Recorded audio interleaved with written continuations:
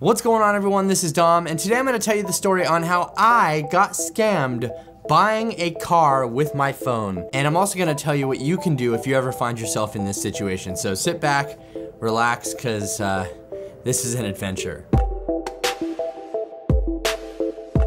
So back in January of this year, 2022, I decided to sell my current used vehicle. I bought it in 2019, brand new, and it had acquired quite the value. As many of you know, the values have been rising for quite some time lately just because of shortages of whatever. But the value had gone up enough to where it was like, I should probably sell this and get into something different. So being a tech forward person, I thought it would be pretty cool to check out some of the app-based dealerships out there. And I'm sure you guys have seen commercials for them or heard ads or whatever. There's a lot of them like Vroom, etc. But the one that I specifically chose to take a look at was Carvana. Once I got in that app, like everything from that point, from all of the app-based kind of workings of the whole thing, it was pretty flawless. It was pretty smooth, almost too good to be true. Well, kind of too good to be true, but we'll explain that in a little bit. So from the time I opened the app to getting a quote for my car, which they never changed that quote, mind you, all the way to them picking it up and handing over money for the car, everything was flawless.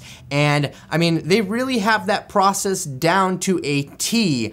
I was pretty impressed by the whole thing. I also decided to use them as the people I was going to buy my next car from. So they made the process pretty easy, right? They pick up the old car, they drop off the new car, and it was just as seamless as that. Literally, it took me like maybe 10 minutes to get through the entire process within their app. It was pretty smooth and seamless.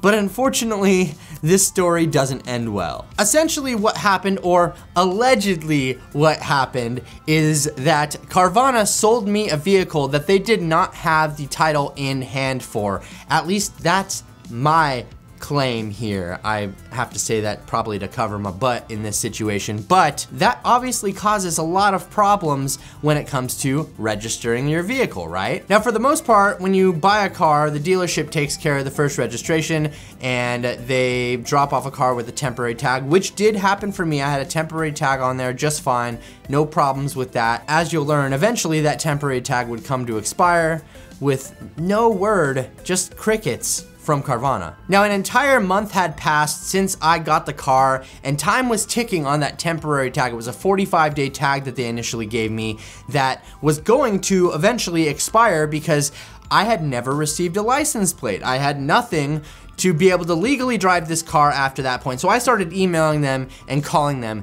every single day until finally one of the representatives that I had been escalated to let it slip that they didn't have the title, and that's where I get my claim from anyways, is just from their own words. So I did do all the follow-up as promised, and the update from the titles team is that they are still actively working to acquire the title. So they still don't have the current title for the vehicle? Correct. Now, a couple of months would pass for me still not having registration. I got another temporary tag from them, but in my state anyways, you're allowed 2 temporary tags per car, like per VIN number, per owner, and that I was at that limit now. And I did come into contact with some very helpful representatives a couple of months down the road, but after that second temporary tag expired, I was stuck with no way to legally drive this car that I'm supposed to have purchased. So at this point, I was left with no other alternative but to take matters into my own hands, right? From a legal perspective, because that's what you do when companies try to screw you over. And, well, I tried to do just that. But as far as contracts go, in the contract for the car purchase, it says that there is an arbitration clause so that you cannot take them to court. Now, you have to opt out of that arbitration clause, but honestly, I've purchased so many cars in the past and never had a problem with the dealership not having an adequate title or a title in hand to be able to register my vehicle that I would have never thought something like this would ever come up. Now, with the whole arbitration thing, that just means that you can't take them to court. It doesn't mean that you're totally screwed in terms of being able to get your money back or get out of a messy situation that you're in, but it does make it a little more in their favor because it's a third-party arbitration company that they've chosen, and it's not like a court of law where, you know, a judge will hear the case and kind of decide what's fair for both parties. What's even crazier about this whole situation is after I started looking into the Carvana app and everything associated with the sales that they do, because they only do sales online and in the app. They don't actually have a physical location where you can go buy cars. They've actually done this to a lot of people all across the country and have actually had temporary bans placed on their sales in several states because of this. They are one of the fastest growing used car dealerships in the country. Carvana. Carvana, involving people who have purchased a used car from the company. The state of Florida has filed an administrative complaint for taking more than 30 days to turn over the titles to several different car buyers. They had their dealer's license revoked? Yeah, they certainly did, Angela. He paid in full for this Subaru 11 months ago, but he still doesn't own it. Carvana is making headlines again, and the Office of Illinois Secretary of State Police, they are fed up with Carvana breaking the law by delaying title transfers in their state. In a statement to Contact Denver 7, Carvana did not respond to that allegation, but said they were working with the customer, a customer who sees a different kind of car buying in his future. Run away from these people at all costs. And this isn't just something that's affecting people's daily lives. I mean, these accusations really lead to them breaking civil laws, at least in the state of Arizona, as a statute reads. A dealer or manufacturer shall not offer for sale or sell a motor vehicle, trailer, or semi-trailer until the dealer or manufacturer has obtained a certificate of title to the motor vehicle, trailer, or semi-trailer, except that a certificate of title is not required for a new motor vehicle sold by the manufacturers to dealers. There have been a lot of people that just kind of roll over and deal with the situation and not be able to drive the vehicle that they were purchasing, let alone still having to pay payments on it if they chose to go a route where they got a loan from the company. And let me just say this here, the loan company that they do use is actually a sister company to Carvana. So if you're in this situation where you are actually having to make payments on a vehicle and you can't drive that vehicle, guess who benefits from you making those payments? The loan company that Carvana is a sister company with. Seems interesting, right? I will say also that Carvana did try to buy my silence slightly by giving me $250 a week in compensation for transportation, but that would not even close to pay for a rental car. Okay, so what are your options if you ever find yourself in this situation? Because I fortunately was able to get out of this, and I'll explain more on that here shortly. But what are the options that you have? Well, the very first thing that I did, at least in my state, is I filed what is called a title complaint with the Department of Transportation. And this lets the state know that the dealer sold a car and has yet to produce the required documents that allow me to register the vehicle. I was also able to learn from the Department of Transportation here when I filed that complaint that they hadn't had any title come across their desk at all for this car. And at this point, there had been nothing from Carvana sending them a title to get anything worked out, which is allegedly a lie that I caught them in. So this title complaint gave me a 90-day permit to be able to drive the car around legally without having to worry about getting pulled over because I didn't have valid plates, all the temporary tags had expired, etc., which was pretty nice. But like I said, I did catch them in an alleged lie about this whole title thing because, well, I actually filed with the Better Business Bureau and the Attorney General of my state because that actually helped push along everything a little bit more quickly. And I also did file a letter to Carvana directly that is called a claim notice, and it's all in the contract basically that says this is kind of the steps that you have to take if you want to pursue any course of action against them for a breach of contract or anything like that. So in the letter responding to my Attorney General complaint, Carvana got on that really quickly, might I add. They haven't really been saying much to me the entire time, not giving me information, keeping me in the dark, but they got on that Attorney General response real quick saying that they had a discrepancy in the title that they had received. And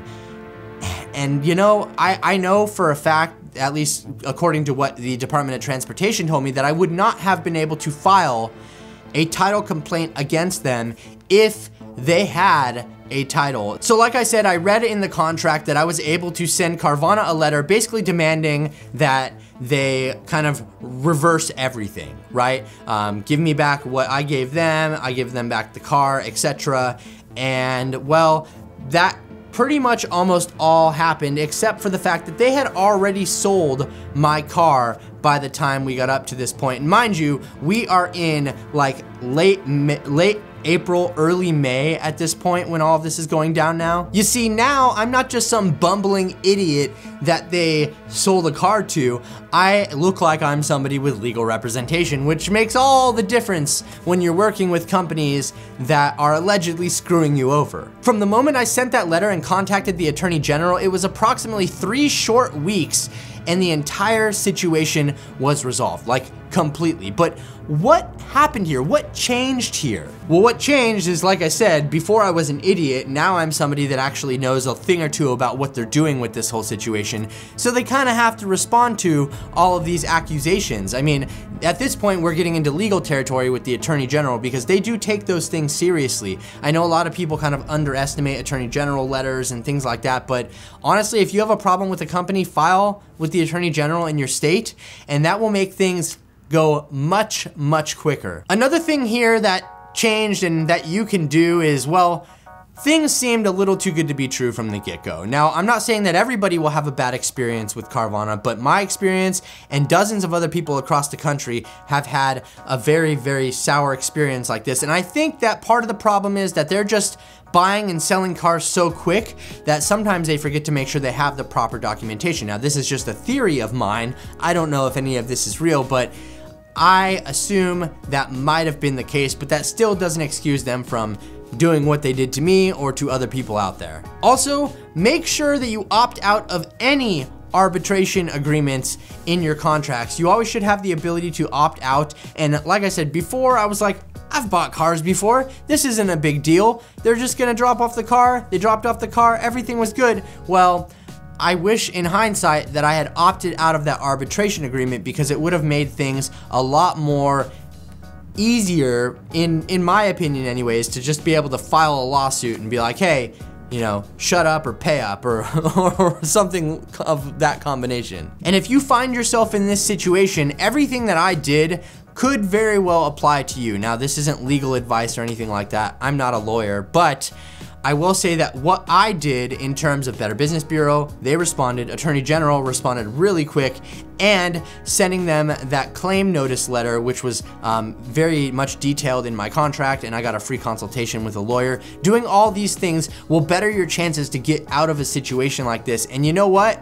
I don't necessarily blame like the fact that I bought it through an iPhone for this, but I definitely got scammed buying a car with my iPhone. And I think that Apple needs to take a look at some of these apps out there that are doing this whole thing because, like, I don't know, reputation is everything, right? And if somebody that was not as informed as me bought a car with their iPhone, they might think all these car apps in the App Store are bad, or Apple is allowing companies to scam customers via their iPhone apps. You know what I mean? And so that's how it could be perceived by people.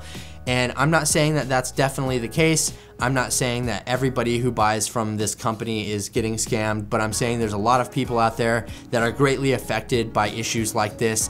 And it's definitely best to make sure that you try to cover your butt in pretty much all situations surrounding large purchases like this. And I hope that this is helpful to somebody out there because I wanted to put this out into the universe because you know what? I contacted news stations and stuff, and after I got my situation resolved, they didn't even care to do stories on how to help people resolve this issue for themselves. Specifically, a local news channel out here, Channel 3, I had contacted with them. They wanted nothing to do with the story after it was resolved. And I get it to an extent.